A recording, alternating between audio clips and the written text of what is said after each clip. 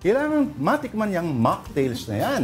At sa studio natin ngayon, may dala para sa atin, sa'yo, si Mobile Journal, Marymon Reyes. Marymon. Yes. Hello. Hello. Marymon, good afternoon. Good afternoon. Tatlo yung dala ko sa inyo for today. So, isa is coffee-based, isa yung refresher nila, and another parang fruit type of drink nila. So, ito yung kanilang yema affogato. So, depende na sa inyo kung alin yung gusto nyo i-try dito. And then, ito yung rosy pear. Actually, ito yung mga ilan sa bestsellers nila.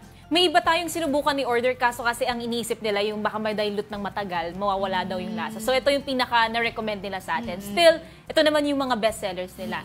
So, that's yema affogato, rosy pear, and ito yung kanilang matcha fizz. Ayun. So baka kung saan kayo dyan magiging intrigue. Ito, gusto to ng boss natin, no? Yung Ang affogato is coffee with ice cream. Tama ba? Yes. Pero ito may yema. Yema. May ice cream yun din yung parang naging sweetener niya. Yema. May ice cream din siya. Correct. Okay. So, kailangan nyo lang siya muna sigurong haluin. Kasi... Wait, bakit, ano ang charm na sinasabi mo ang isang drink ay cocktails? At wala naman talagang alcoholic. Non-alcoholic siya.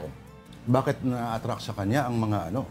Actually, ito kasi si Sir Mac Flynn, 10 years, higit 10 years na siyang nagwo-work sa drink industry. So, na-try niya ng magtimpla ng tsaa, ng kape. And itong huling trabaho niya bago niya pinutop itong business niya is sa isang private club sa Taguig. So, technically, alam niya talaga how liquor works.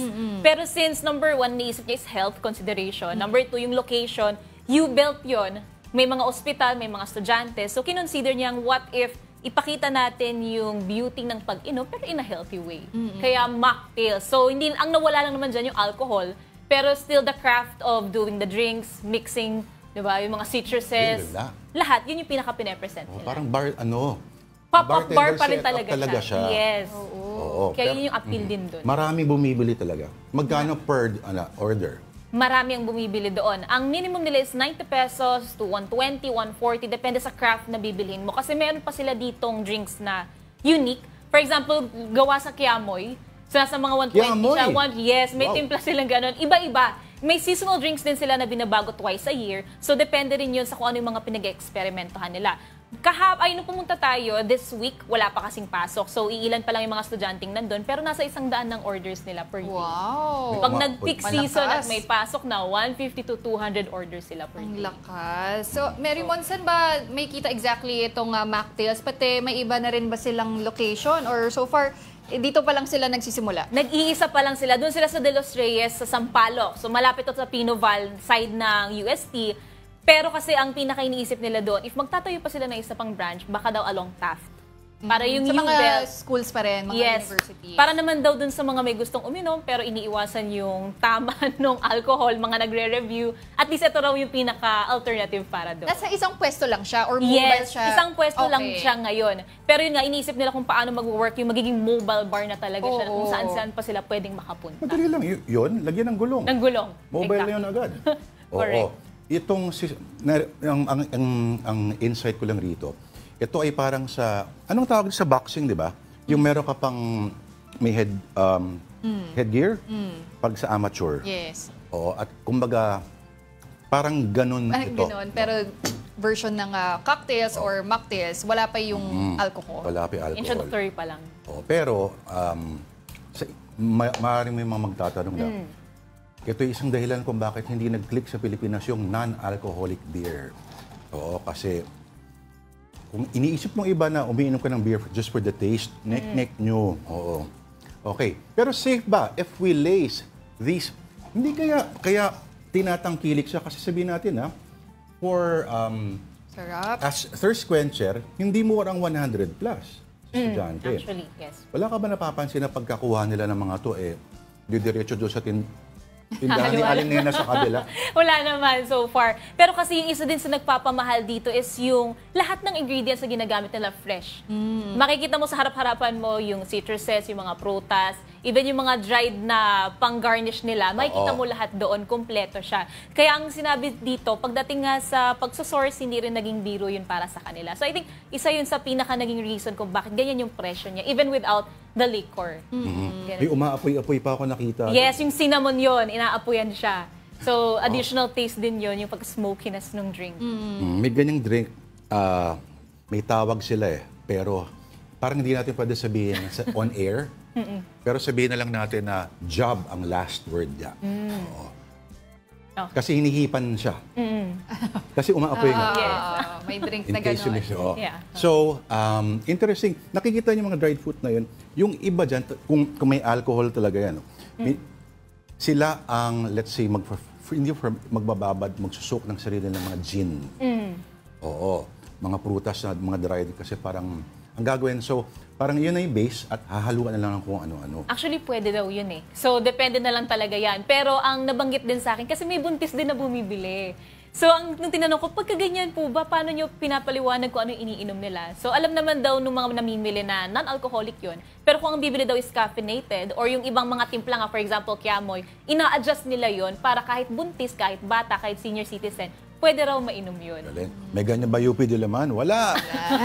Sana meron magkaroon. Hanggang sa gugulaman lang kayo doon.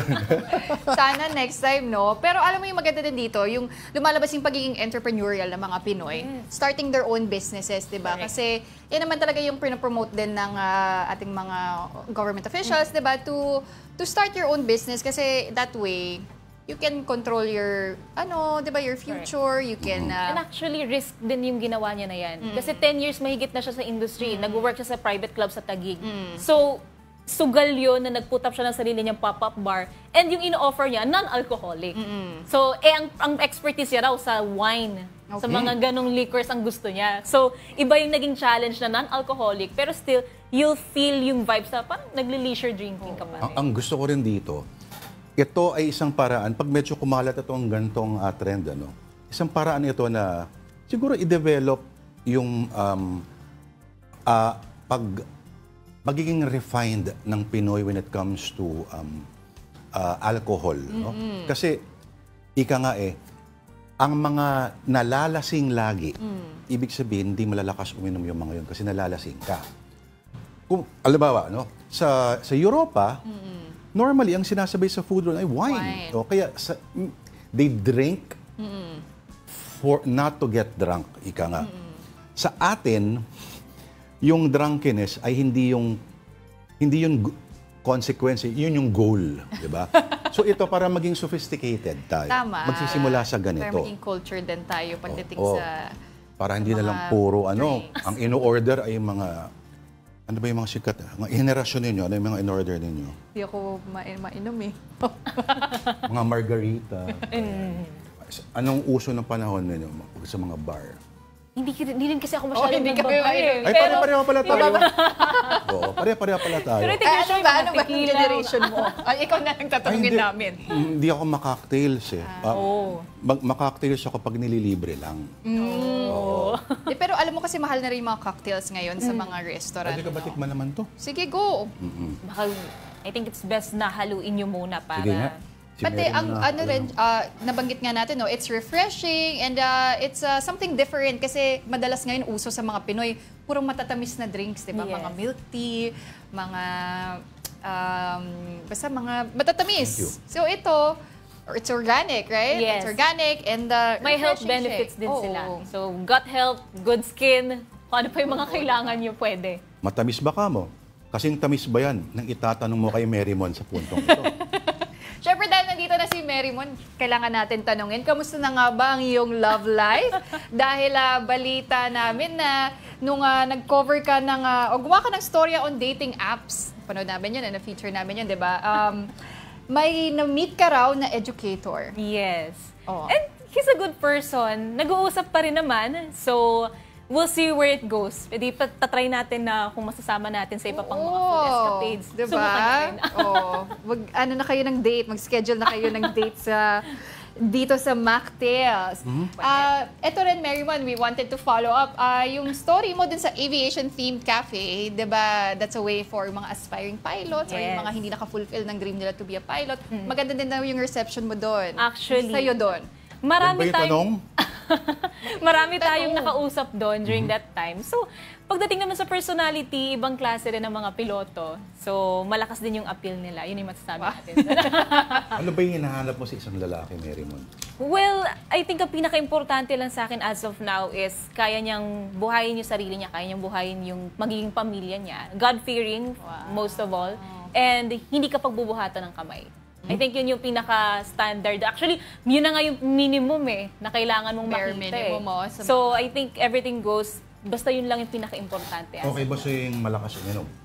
Well, medyo 50-50 tayo dyan. Kailangan balanse. Balanse. Kailangan balanse. Check lahat yung mga hinahanap mo. Pero, Ito,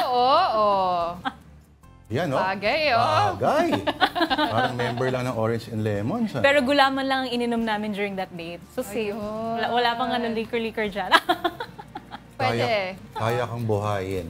Kaya naman buhayin. At gulaman ang nilibre sa'yo. Pwede na. Pwede naman. I'm working, so Bubuhayin mo siya. pwede. Why not? Kung kaya ng lalaki, kaya rin ng babae. Yan ang importante, no? Yung equality pa rin ng Correct. babae God-fearing. and lalaki in a relationship. God-fearing, financially independent, sober, hindi nagbubuhat ng kamay, Kamay. non-violent. And I think, pinakamaganda pa dun, marunong sa mga bata. Oo. Yun yung- Kung magkakaroon ng mga anak, di ba, in the future, Correct. importante yan. So parang pare na preschool teacher so far ang pasok sa kanya. Na-pilot na rin. Pwedeng pilot din. Aba, masarap to ah. Masarap, no? Actually, yan na yung pinareserve sana ni Miss Jan.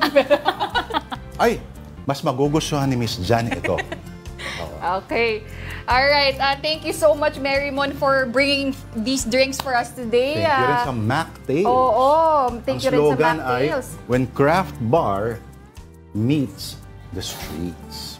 Yan. Yan. Thank you, Marymon Reyes. Thank you so much for having me.